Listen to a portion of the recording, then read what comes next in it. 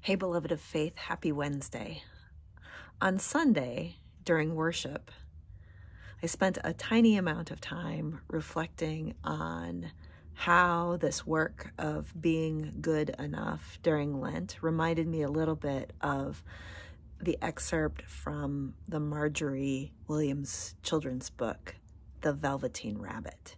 And I promised that I would track down that text and share it with you this week. And so I want to share with you just a snippet about what it means to be real as explained to us in The Velveteen Rabbit.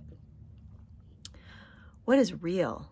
asked Rabbit one day when they were lying side by side near the nursery fender before Nana came to tidy the room.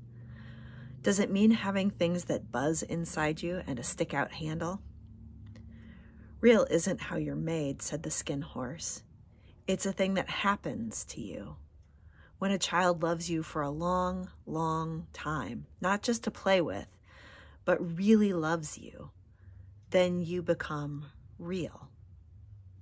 "Does it hurt?" asked the rabbit.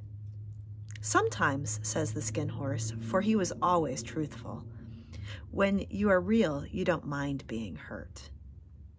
"Does it happen all at once, like being wound up?" he asked, "or bit by bit?" "It doesn't happen all at once," said the Skin Horse. "You become. It takes a long time. That's why it doesn't often happen to people who break easily or have sharp edges or who have to be carefully kept. Generally, by the time you are real, most of your hair has been loved off and your eyes drop out and you get loose in the joints and very shabby. But these things don't matter at all, because once you are real, you can't be ugly, except to people who don't understand." I just find that description to be such a beautiful description of how it is we become our fullest selves.